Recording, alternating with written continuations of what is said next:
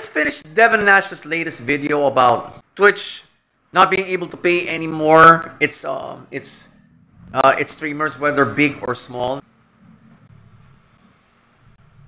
I probably have foreseen this before I left Twitch, because I've already seen their revenue sharing, and I thought 70-30.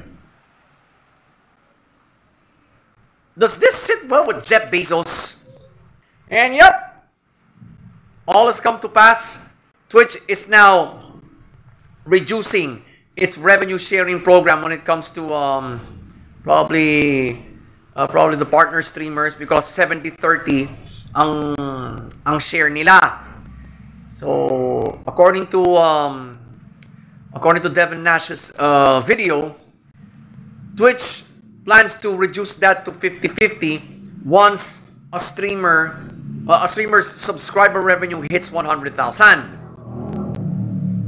Really makes you think that you want to make the switch to Bigo. And according to him, YouTube is now offering a better revenue sharing scheme for streamers. I won't be surprised if streamers like Amaranth or even Pokimane would leave the platform once this is in effect already.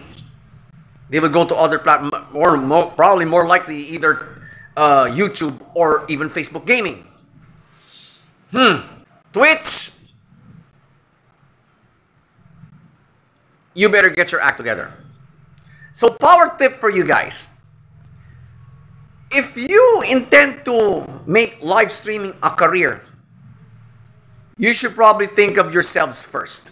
Long term, that is. In light of what Twitch is doing right now, and you're on Twitch, and you're probably aiming for their partner program, I strongly suggest you better think twice from now on.